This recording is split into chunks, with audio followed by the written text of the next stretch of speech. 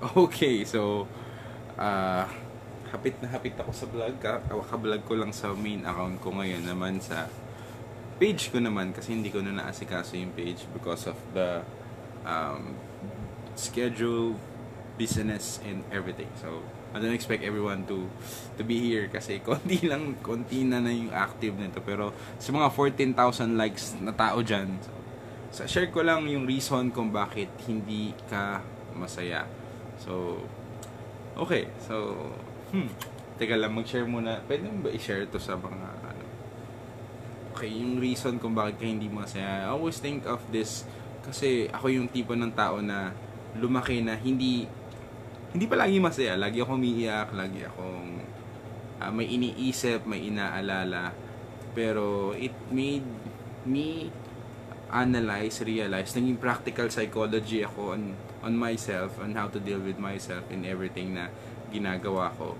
So, that is why kailangan kong pasayin sarili ko. Pero habang hinahanap ko yung makapagpapasaya sa akin, nare-realize ko na mali pala yung ginagawa ko.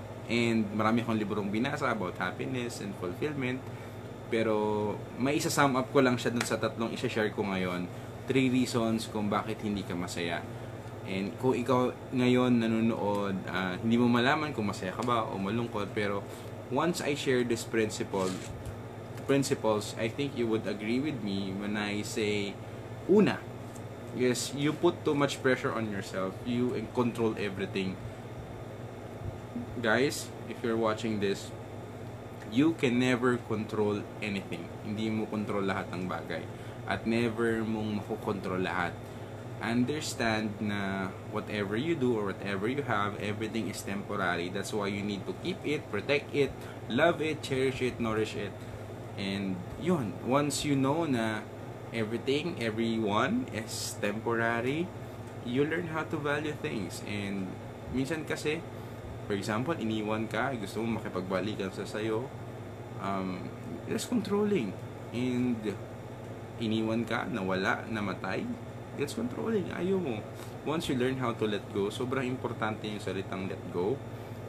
For example, the last time, yun nga, ang mga heartbroken, kung nabasa mo yung pagmahal problems, I've been through a lot. Sobrang daming kahirapan. Pero hindi ko sinabi ako yung may pinakamahirap na experience. Pero I've learned so much that I realized that once I learn how to let go, I force myself, I teach myself on how to let go of something or someone. Mas madali yung coping up, mas madali yung mag-move on, mas madali yung maging masaya. And for example, hindi ka na-promote, hindi mo control yun. Trabaho ka ulit. So, you just do your thing. Never control anything or anyone. Kahit pangangarap mo, kahit sa mga bagay na gusto mo, you never control anyone, everyone. Basta control. Once na naging controlling ka, sobrang stress ang kapalit niyan.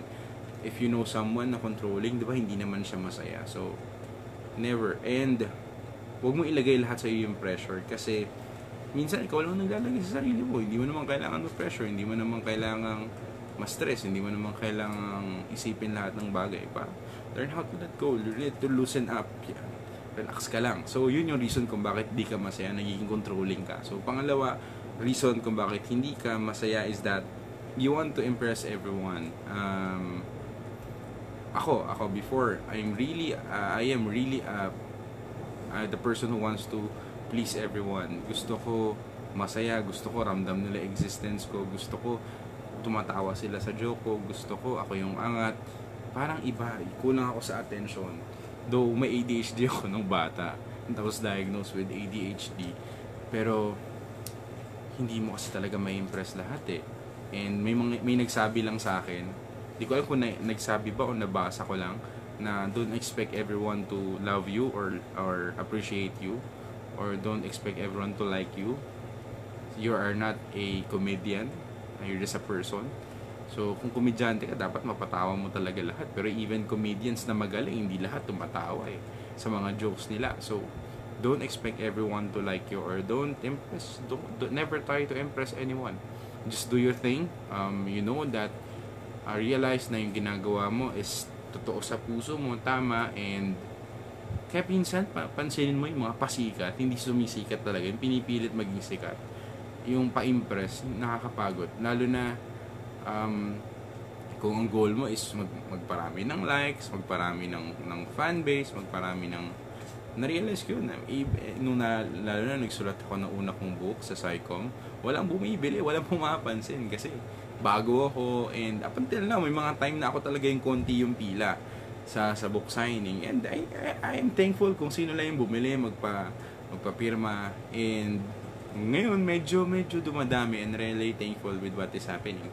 So I don't want to impress everyone, basta gusto ko lang to, instead of impressing them, challenge them. I-challenge mo yung pag-iisip nila, i-challenge mo yung belief nila, i-challenge mo yung, in a good way, or instead of challenging them, or encourage them. So one of my goals in life is that really, whenever I see people, I hope that I encourage them with my existence and whatever I do in life, na dapat maka-encourage sa kanila. So yun yung pangalawang reason. And finally, ang gusto ko, favorite kong reason kung bakit maraming taong hindi masaya, wala silang goal. Kasi pag wala kang hinahabol, wala kang hinihit na target, na goal sa buhay mo, boring yung buhay mo. Hindi exciting, parang sa karera. Di ba nakaka-excite kasi may finish line kang hinahabol? So ganun din sa'yo, na dapat meron kang gusto, dapat meron kang hinahabol, dapat meron kang target. Kasi pag may target ka, wala ka ng panahon para malungkot, magmukmuk, magsayang ng oras kasi may gusto kang gawin. Parang tama na yung pagmumukmuk, bangon na, ito yung kailangan mong gawin.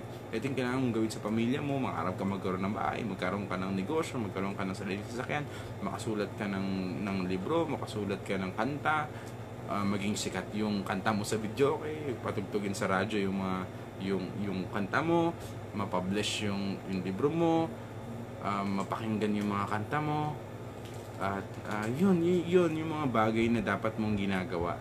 So once you have a goal, you will it will lighten up everything, na parang ganito, madilim yung lugar mo, malungkot ka, tapos nakakita ka ng liwanag, di ba? Gusto mong nagkaroon ka ng sigla, nagkaroon ka ng bagong pupuntahan.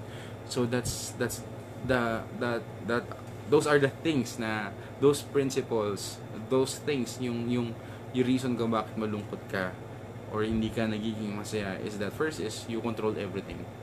Pangalawa, you impress everyone. Pangatlo is you don't have a goal. So once you reverse that, you don't expect too much from people, you don't try to impress them, and you already have a goal, yun, magiging somehow, I believe, kasi lahat na nakikita kong masaya, fulfilled na tao, ganun yung mga attitude nila, yung principle nila. So thank you for watching. This is Kuya Vinci, Coach Vinci, and thank you for watching. Again, salamat pala. Ayan, ito bagong reason kung bakit ako masaya ay yung aking bagong libro na Batang 90s. So, available na siya in all bookstores nationwide. 185 pesos lang. Sulit kasi 1 million pages. Joke lang. Ano lang siya? 225 pages siya. So, bilhin nyo na guys. And selfie kayo, #Batang 90s book, yun yung hashtag. So thank you for watching.